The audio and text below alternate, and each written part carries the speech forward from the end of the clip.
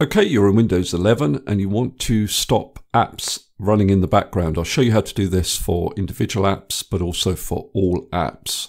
So we'll start with individual apps. What you do is you go down to your Start button and you're looking for Settings. If you can't see it here, just type Settings at the top there in the search bar. Select Settings. Down here on the right, look for Apps and select that. Then go to Installed Apps at the top here.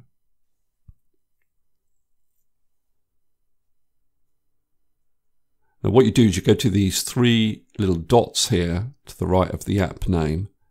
And if you can't see Advanced Options in the menu, you know that that app doesn't run in the background, so you can ignore it.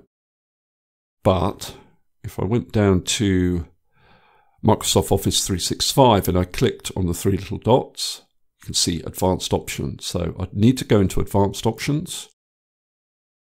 And there's a little drop-down menu here. Let this app run in the background, and the default will be Power Optimized Recommended.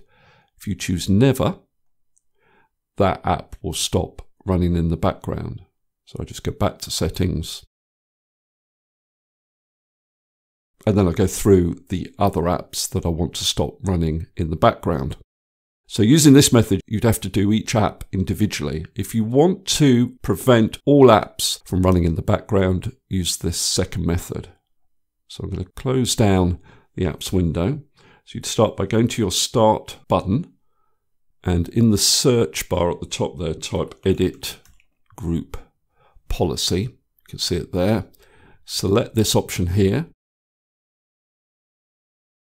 Now I'll just maximize this screen and drag this over so I can see the options down here. Now what you need to do is expand Computer Configuration, then expand Administrative Templates, then expand Windows Components, then select App Privacy, then the penultimate option down here, let Windows Apps run in the background. You need to double click on that. Now by default, this will be set to non-configured. You need to select Enabled.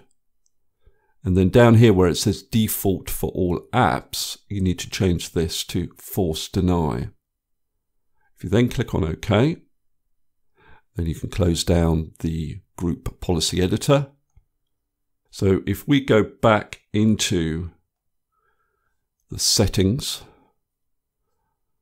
Apps, Installed Apps,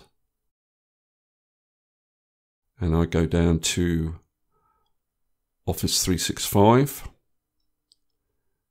I go to Advanced Options.